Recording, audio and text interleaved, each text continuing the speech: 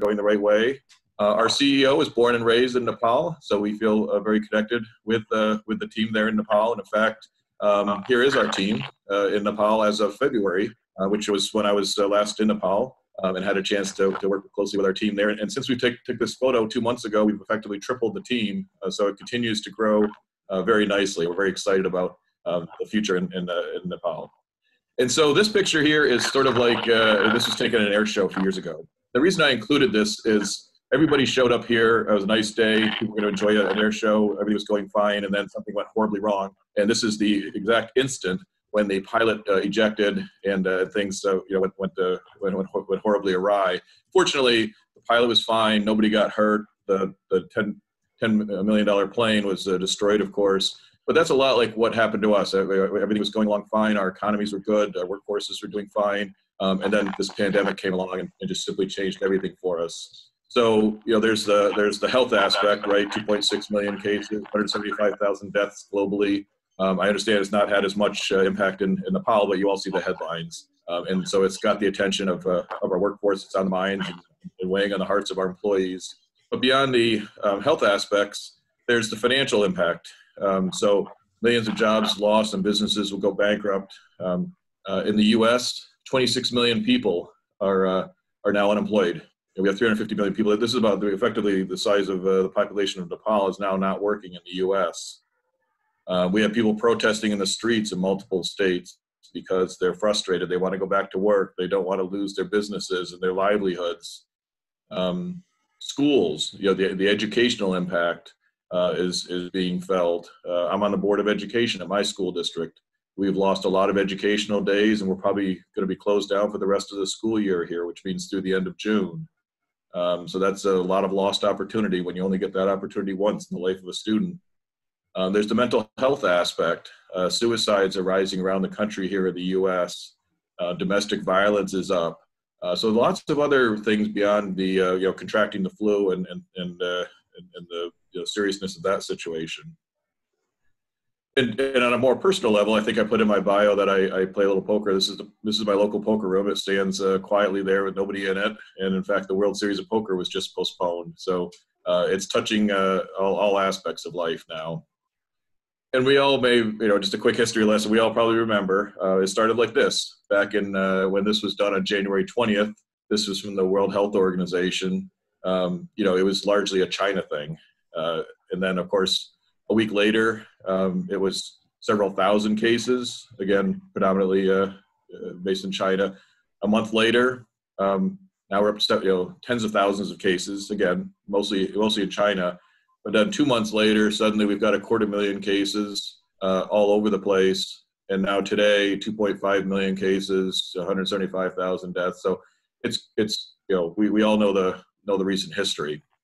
So one of the things that we want to think about, and I'll get into 5 key workforce strategies in a moment. But one thing to think about is how local is the virus and how much is on the minds and a concern of our employees. So if you live in New York, like I do, this is kind of what it looks like. We've become sort of the epicenter of the crisis. New York City in particular, and some of the communities surrounding New York City. So our headquarters for KNA is in Westchester.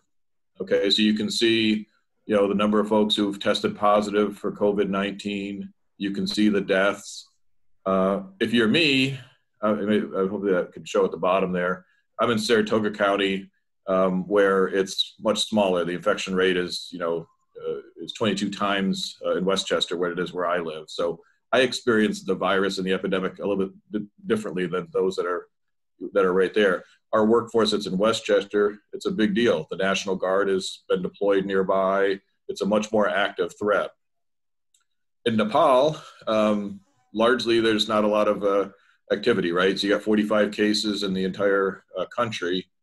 And when you think about comparing the rate of infection in Nepal with the rate of infection in Westchester County, New York, Westchester County, you're 17,000 more times more likely to be infected based upon the current trend. So again, our proximity, to the illness will somewhat drive, how our folks are feeling about this. Let's start talking about some workforce strategies. Now, I've been through, a few pandemics. I've been around for SARS and MRSA, the swine flu in 2009, the mad cow disease in 1996. Despite how old my wife thinks I am, I wasn't around for the Spanish flu in 1918. But this pandemic is certainly like no other that we've encountered. But the first step is to think like an employee, and this is always a good idea. But in this time, it's really important to be taking on that perception. And just in quieter times, let's say pre-pandemic, what do employees really want? And there's generally a bit of a disconnect between what employers think employees want and what employees actually do want. You'll notice the top three under the employer side has no correlation to the employee side. There's no match in the top three on either side. So really understanding what our employees want is really important. And how do we do that? We talk to our employees, we survey our employees, and then we align ourselves with what our employees' needs are. So that's always a good idea. It's ultra important and right now, and I'll tell you a little bit more about how we do that. When we think about thinking like an employee, what makes a great employee? So why does someone come to work for your company? What keeps them happy and keeps them wanting to come to that company, to your company, and be productive? Why does that person stay at your company? And then, the risk of losing that talent. What do you think it might take for that employee to leave? When are they going to answer that call from a headhunter or a recruiter and actively entertain the idea of leaving your company and going somewhere else? And then how can you reverse engineer? There's that concept of everyday recruitment, making sure we're connecting with as managers, we're connecting with our people, as HR leaders, we're encouraging those connections to happen so that people feel valued, feel welcomed. Going back to the previous slide, that they're feeling in on things, that people are sympathetic to their personal problems, that we're connecting with our folks. And then how can we pull that forward and incorporate it into the recruitment or talent acquisition process? So going back to the pandemic, let's think about things as we go through these phases. So think about late January, if you can put yourself back at that time frame, 3 months ago, COVID seemed like a distant thing. It was kind of a water cooler topic. We might talk about the cricket match last night. We might say, hey, did you hear about that thing going on in China? It was, kind of a, something that didn't seem like it was, ever going to, be part of who we are. And then all of a sudden, a month later, when you've got the cases growing rapidly, now our employees are starting to say, hey, this is getting serious. It's starting to spread. Well, could this impact or affect me? And then when it started to become a global phenomenon about a month ago, now people are starting to think this is everywhere. And for a lot of people, it was starting to have a real personal impact. My job is different. I'm not going to an office anymore. I'm working from home. My kids' school has been canceled. Now they're home too.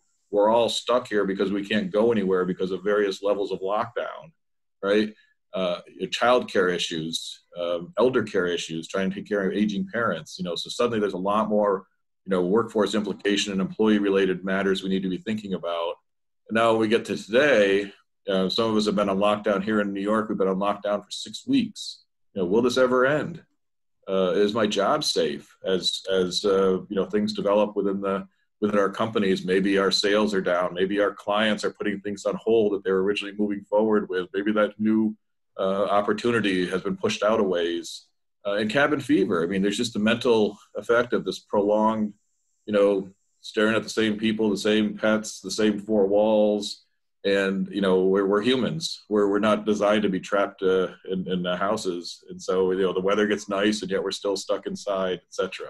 So the way our employees are experiencing this, it's important for us to stay really tuned into that. So what are some things we can do in response to that? So when our employees are thinking about back in late January, all we're really doing at that point is kind of monitoring developments. Okay, we're tuned in, something's happening, let's see if it's going to go anywhere, become a bigger issue. Well, it did. So now 2 months ago, now we're focused on business readiness. Wait a minute, this thing might not get contained. This might come to our doorstep. If it does, what are we going to do? If we have to work remotely, how ready are we to do that? What tools do we need to put in place? What processes, what training, et cetera? And then when it moves to where it was about a month ago and everything's shutting down and, jobs are starting to be lost and, kids are staying home from school, now there wants to be more active communication going on. We'll talk a little bit about that. So always first, top of mind is employee safety. All right. We can worry about whether we're going to make money at this company. We can worry about whether we're going to, grow the business or enter a new market. That's all fine and dandy for a different day. This day becomes about safety. Are you okay? Here's what we can tell you about how to avoid the virus. Here's what we're going to do in our workplaces. We started doing things with hand sanitizers and wiping down computer keyboards and just taking some extra precautions as this thing was getting more serious. Company resources that are available or benefits. So maybe you've got an employee assistance program that can help with mental health or concerns people have. Maybe they, in our case, our U.S. health program had different things that they were starting to pay for when it came to getting tested for the virus and treatment. Additional, in the case of the U.S., there was additional sick leave available. So letting our employees know that that's available to them and how to get access to that. There was additional unemployment benefits for those that started to become affected. So making sure they know how to register for those benefits and get those, et cetera. And really that last bullet here, we are here for you. So we can try and anticipate, we can think like an employee, but we don't know everybody's personal situation. So if there's something we can be doing better as an employer, let us know. Being available, having managers check in and make sure people are okay, that really becomes critical. As we're in the current stage, which is hopefully the tail end here, we really need to continue to be transparent about the impact. So in our business, we're like just about every other business. We're not unscathed. We've had some things. I'll talk about it. I'll talk a little bit about that in a moment. But making sure people understand this is what's happening. This is how we're responding. This is what our commitment is to you as our employees. That you're going to come first. That employees first mentality is really important. Letting them know that they matter, and we're not going to put profits above people. Finding and sharing positive examples. So as we're going through this together, I'll share an example. One of our employees making face masks for healthcare workers and having a really inspiring story about that. And there is other various examples that we had is where we find those positive moments and share those because people need an uplift. Even we had our last all hands meeting, and our very first slide was the birth of a newborn to one of our employees, and that got everybody feeling good for a minute there. So those kind of things are really helpful. Demonstrating empathy. We get it. This is hard. We're in this together. We're gonna figure this out. And the part about sharing mental health resources, just making sure people know that if it's getting to be a little overwhelming, there's some ways that we can help you with that. So the second workforce strategy, and there's 5 if you want to keep score, is culture matters. And this is your company culture, right? Not necessarily polyculture, but your company's individual culture. So what is culture? So, there's lots of definitions. Here's a few that resonate with me. Maybe they will with you. How people inside the organization interact with each other, right? So how do we treat each other? How do we work together? How do we, rely on each other, trust each other, have each other's back, etc. It's learned behavior. It's not a byproduct of operations. You can't legislate culture. Culture happens as a result of how the leadership team acts, how people work with each other, etc. And finally, it's the way it feels to work at an organization. Now, I've worked more places than I care to think about in my career, and there are some companies I remember walking into where it's just like, hey, this is great. I can't wait to get going every day. And we've all been maybe at one of these companies where you walk in, it's just like, how much longer do I have to endure this place, right? And so that when you're working at a place with a healthy culture, and likewise, when you're working at a place that has an unhealthy culture. So let's talk about why culture matters. So there's a saying I like to use: during good times, you learn how good an organization is. During bad times, you learn how great an organization is. It's easy to be good when times are good, right? That's the easy stuff. But when a crisis hits, when a problem arises, how do we handle that? And then you can find out how great an organization is. And this is true of people too. So this is a real test of our organizational culture. This is a test of our organizational strength. This is a test of us as HR leaders, how we perform during this crisis. Culture always differentiates an organization, not only in the talent marketplace, but also in the commercial marketplace. So the way your brand is perceived and the way your organization's culture is perceived in those marketplaces will determine whether you're able to compete and get better talent and whether you're able to win more business and be successful. Organizations with great cultures outperform poor culture all day long, which is why there's that popular saying, culture eats strategy for breakfast or lunch or dinner or dessert or appetizer or any meal you want to think about. Culture will always win when it goes up against strategy. And during this time, it's important to remember culture is tested during crisis, right? We'll find out how good our culture is. We'll find out how good we perform during this time. And the decisions we make during this crisis will be long remembered by our employees. You know, when they start moving COVID into the history books and we get this thing figured out and there's a cure and there's this is not as pressing of a matter as it is currently, we're going to look back at this relatively small window in the history of our existence. And it'll be important to make sure, we do the right decisions that align with our culture. And you'll be rewarded for staying true to your culture. So it may be hard. I'm going to show a couple of examples of how we've had to think long and hard about what to make the right decision. So here's a U.S. case study. This is an actual thing that happened in our company recently. So our flagship client, which represents a fair amount of our revenue and our workforce, decided to halt all of our projects for 6 months. So we were faced with some decisions. One option, we could just adjust the workforce to whatever the remaining revenue stream was so that we could continue to be as profitable as we've been. We could go on our merry way. The problem would be a lot of our folks, it wouldn't be so merry. So this kind of conflicted with our employees' first culture. So that didn't seem like quite the right approach.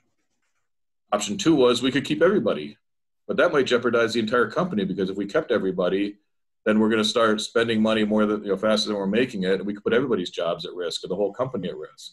So that's probably not the right strategy.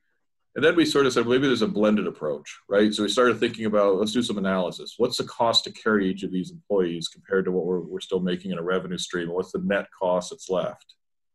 Let's take, we're HR professionals. We promote the idea of a performance-based organization.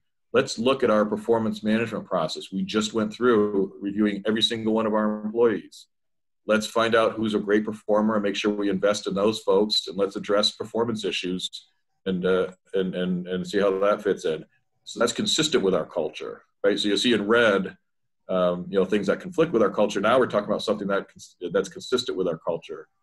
In the U.S., we have a term called furlough. I'm not sure if that translates well in Nepal, but essentially we keep people on payroll, but we don't pay them anything anymore. It allows them to get access to unemployment benefits, which are very lucrative right now, to be honest. We're going to still cover their benefits, et cetera. So it was the most humane approach we could do to be the least impactful to those that we had to take an action with, while preserving as many opportunities as possible. And then many other people, we were able to actually do some great things. We could move some talent over to other clients. And then we were also able to focus on some special projects we haven't had time to get to that's actually going to generate more business for us. So as you can see, this last scenario is very consistent with our employees first culture and personal communication with each employee, both those impacted in terms of being furloughed and those not being impacted. So everybody knew where they stood, and we had that very personal communication. So that's consistency with our culture, the transparency aspect, that we're honest with our employees and we tell them what's going on. The second case study is in Nepal. As you all know, there's been a lockdown going on there. I understand the lockdown is on the tail end, and maybe everybody gets to start moving back towards going to work on Monday, and that's exciting. But the last few weeks has been a little bit challenging because we can't get around and we can't go to offices and so on. So as that happens, again, we were faced with choices, right? One option was, hey, country's on lockdown, nobody can go to work. We're just simply not going to pay people, right? No work, no pay. But that has other ramifications for our employees. So that conflicted with our employee first culture. A second option was we could just keep everybody on full payroll. Well, there's some risks with that because we're not generating any revenue, we're not going to work, and so that could put some undue burden that might have some unintended consequences elsewhere on the company. So we had to be careful about that. So option 3 was kind of a combination. There were a few folks who were able to stay relatively productive. So they stayed on full pay. Those that didn't feel well enough to come to the office, or there was some other reason why it wouldn't work out, they're too far away or what have you, we moved on to half pay for for those 2 or 3 weeks. And they've been very helpful in a variety of ways. So by adopting option 3, we're reinforcing the employees first culture. So again, we have those moments, we can put it on posters, we can put it on our website, we can talk about culture till we're blue in the face. But when you actually get a chance to demonstrate what your culture means in your decision making, that's when your culture really starts to take hold and people understand exactly what's going on. So strategy 3, meet employee needs. So a couple things here. So March 12th and 13th were exciting days here at KNA. We were notified back-to-back from clients representing about 70% of our revenue that they are no longer welcome on their client site, and they had to start working from home immediately. Thankfully, we had done some prior planning so that we were able to convert pretty seamlessly, but not everybody was fully prepared to be healthy and productive from home, right? It's different working from home, takes a different kind of discipline. Some of us have done it before and it was an easy transition. Others, it was the first time we were doing it, so it brings its own challenges. And it was really important that manager-employee communication be emphasized this time as HR leaders really reaching out to those managers, making sure they're talking to employees. And also remembering that managers are also people, right? They're humans too. So they need support as well. Maybe they're leading remotely for the first time, and that's a different management skill than leading, when you're face-to-face with someone. They're also dealing with the same challenges as other employees, with their kids home from school and dealing with elder care issues and all the other things that are going on with lockdowns and sequester in place and all that. And then we had also to take a look just operationally, make sure our procurement approvals and processes were streamlined. So if somebody needed a piece of equipment or access to something, we got out of the way and got that stuff as quick as possible for people. When it came to understanding more about how to be productive from home, it was within 2 weeks after that happened that we had our all hands meeting, which is, as the name might imply, we all get together and talk about what's going on with the company. And we start every. John, I'm extremely sorry to interrupt you in between, but the session time remaining is only 1 minute 50 seconds. So I think we should continue with this, and we can re-log in with the same password and ID after 1 minute. Will that be okay? Oh, that's perfectly fine. So we're stopping this, and I'm just logging right back into the same URL. Yes, please. Sorry for the disturbance. No worries. All right, I'll see everybody in a couple minutes, I guess. Yes, thank you. सबैजनालाई please फेरि re-login गर्नु होला, same password र ID सँग, same meeting continue गर्नको लागि.